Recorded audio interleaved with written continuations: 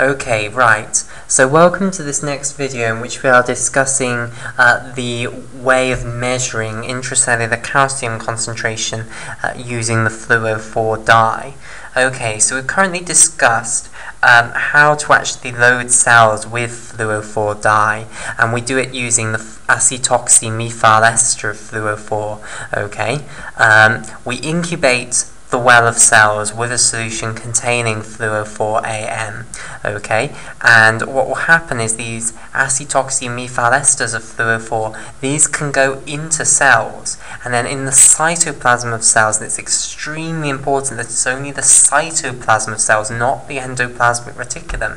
Okay, in the cytoplasm of cells, these Fluo-4 AM molecules can be deesterified. They can have their ester links cut by non-specific esterases, and when their ester links are cut, then they end up trapped within the cytoplasm of the cell. Okay, so you end up with cells loaded with Fluo-4 dye molecules that can't get out of the cells. Okay, so we've now got a well then, or in fact most likely a 96 well plate with cells loaded with Fluo-4 molecules. Okay, so let me just draw one well, because we're from now on just going to look at the principle for one well, although most likely you'd be doing it for a huge number of different wells in a high throughput assay. Okay, right, so here is our single well, and then we've got the cells at the bottom here, and I'll colour them in green. Now, these are all loaded with Fluo-4 dye. Now, even before we have stimulated any receptors on the surface of the cells will have a basal level of calcium in the cytoplasm. Okay, so remember I told you that the cytoplasmic concentration of carbachol is usually around 100 nanomolar. Okay, so some of the Fluo-4 molecules which are in the cytoplasm of each of the cells within the well, okay, will have calcium ions bound. So let's say that these rectangles that I'm drawing here and now colouring in orange, so these are the Fluo-4 molecules. Now some of them will have calcium ions bound, and the ones which don't, they will still have fluorescent properties. They're not particularly brilliant, but they will still have fluorescent properties. So if we now shine blue light onto these cells, then we will get a certain amount of green light coming back. Okay, and we will measure the intensity of that green light, and that's the fluorescent signal. So, what I'm going to do is draw a graph here. Okay, so we're going to have time plotted on the x-axis, and we're going to have the fluorescent signal plotted on the y-axis, and all this means is how much green light, how much light of wavelength 525 nanometers are we getting back from the well of cells. Okay, right, so before we have stimulated the cells within this well at all, we'll be getting some level of fluorescence, and we'll call this the basal level of fluorescence, corresponding to the basal concentration of calcium within the cytoplasm of the cells. Okay, right. Now, if we stimulate receptors on the surface of the cell which are coupled to GQ/11 heterotrimeric G proteins, the example which we've been working with all along is the M3 receptor. Okay, and we can imagine stimulating with some ligand, a nice example of which is carbachol, which is a nice stable ligand that we can be sure isn't going to be broken down. Okay, we can stimulate the cells with carbachol. Carbachol will activate the M3 receptors. This will lead to the production of IP3, which will then stimulate the release of calcium into the cytoplasm from the endoplasmic reticulum. Okay, so calcium concentration within the cytoplasm will go up.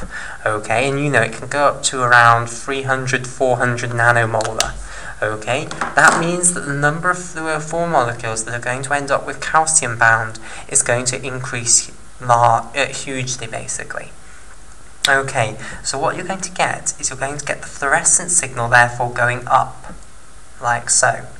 Okay, now it will go up and then it's actually going to come down, and I want to make sure you understand why it's going to come down. Okay, so why is the fluorescent signal coming back down to the basal level and then it will stay at the basal level? Well, basically it's because the calcium in the cytoplasm goes back down to 100 nanomolar. Now, I have not removed the carbachol.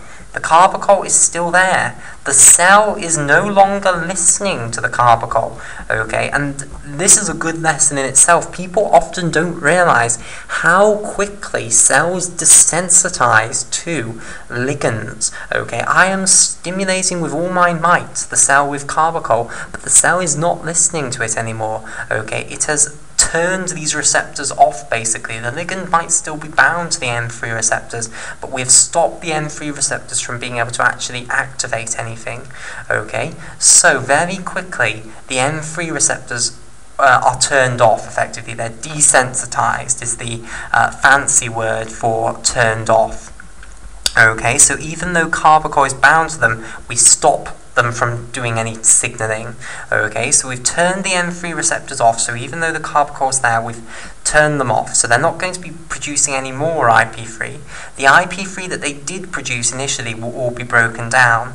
The IP3 receptors will therefore close because there's no IP3 anymore, okay, and then there are pumps on the membrane of the endoplasmic reticulum which will be returning calcium back into the ER out of the cytoplasm. Hence, calcium will go back down and fluorescence will go back down. Okay, right. So we have now got this rise in fluorescence which was produced by the addition of some concentration of carbachol. So we've added some concentration here. Okay, we've added a solution containing a certain concentration of carbachol. Okay, we would very much so like to turn this change in fluorescence into a change in calcium concentration. That's what we'd like to now do. Okay, so how are we actually going to do that? Well, to do it, you need to be clever, okay? And you need two values which are known as Fmin and Fmax, okay? And I'll explain exactly what these values are. Now, initially, I am not going to give you the motivation for why we want these values. I will explain exactly why we want these values later on, okay, but for now it's going to seem rather unmotivated, and I apologize for that, but I still think this is the best way of doing this. Okay, I'm going to explain to you what these values are and how we get them, okay, and then I'll show you why these values are essential for turning this into this. But for now, know that they are essential. Okay, they will be essential. You can't do it without them. Okay, so let me describe firstly how we get the Fmin value.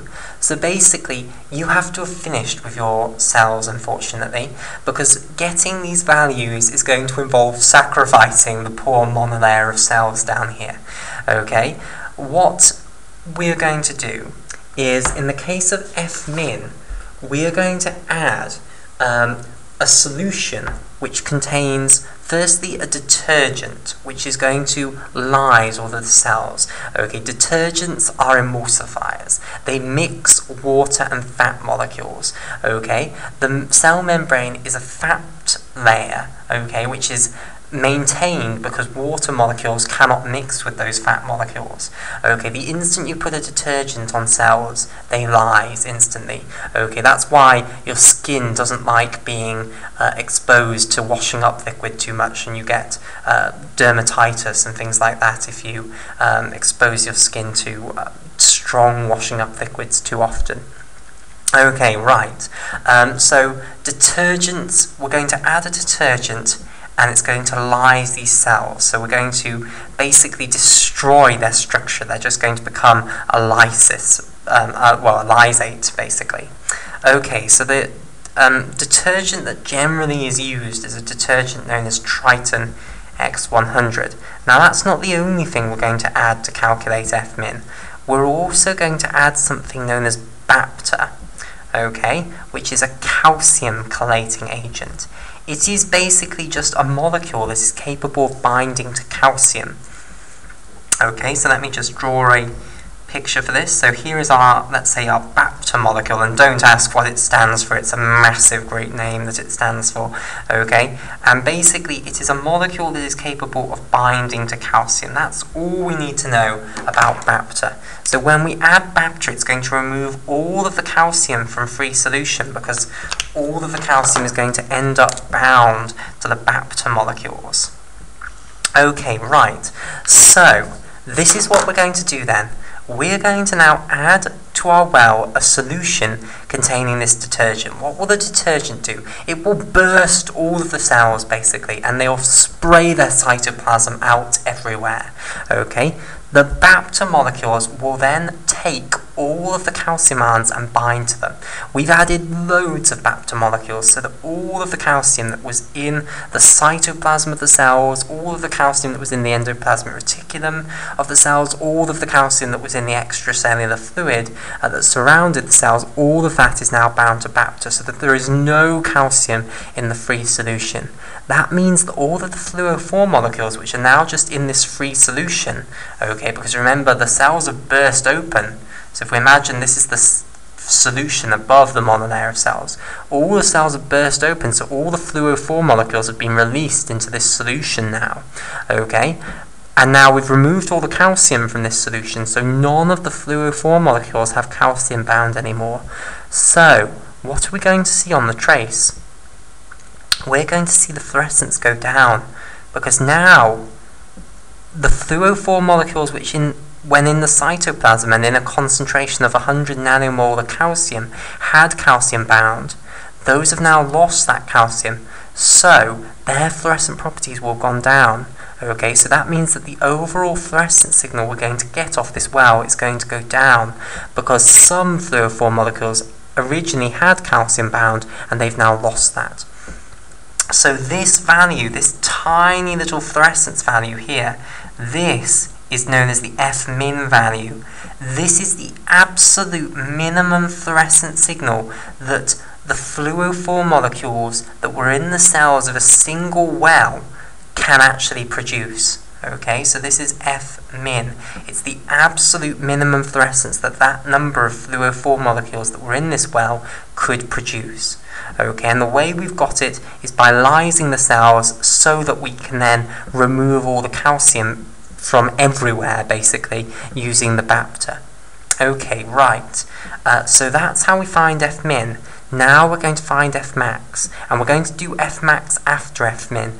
So now what we're going to add to this solution that's already been lysed, what we're going to add on top of this now is a huge concentration of calcium.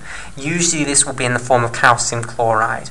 So we will pile calcium chloride in. We will put a huge, great concentration of calcium chloride in. This will put a huge number of free calcium ions into the solution. The Bapta that we added before in the F-min solution, which was added here, okay, so this is when we added the F-min solution, this will all end up completely saturating. We will add so much calcium that every single Bapta molecule that we added ends up with a calcium bound, and also every single Fluo-4 molecule ends up with a calcium bound. So we add so much calcium that there is just too much calcium to go around, so everything that can bind calcium ends up with calcium bound, including all the Fluo-4 molecules. So what happens? Well, this happens. The fluorescent signal goes up and then gets to some peak and stays there then. Okay, and this absolute maximum value here, which is the maximum fluorescence that that number of Fluo-4 molecules could ever produce, that is known as the F-max value. Okay, so these are the two values, and their names make sense. The minimum fluorescence is F-min, the maximum fluorescence is F-max. And you can imagine that these are reasonably important numbers to know, okay? And you can imagine how these are going to be important, potentially, in the conversion of fluorescence to calcium signal. So these are going to be very important. So this is how we find these values for the well. It does involve the sacrifice of the cells, but we've got the useful information now. Okay, so we've now got these two values, F-min and F-max. Okay, right. What we now want to talk about is how we're going to actually use these values to calculate the concentration of calcium that, well, the change in the concentration of calcium that corresponded to this change in fluorescence here. So what we would really like is to be able to calculate the concentration of calcium that was originally in the cytoplasm of the cell, calculate the concentration of calcium here, and subtract the two from one another. Okay, so we will move on to that question in the next video.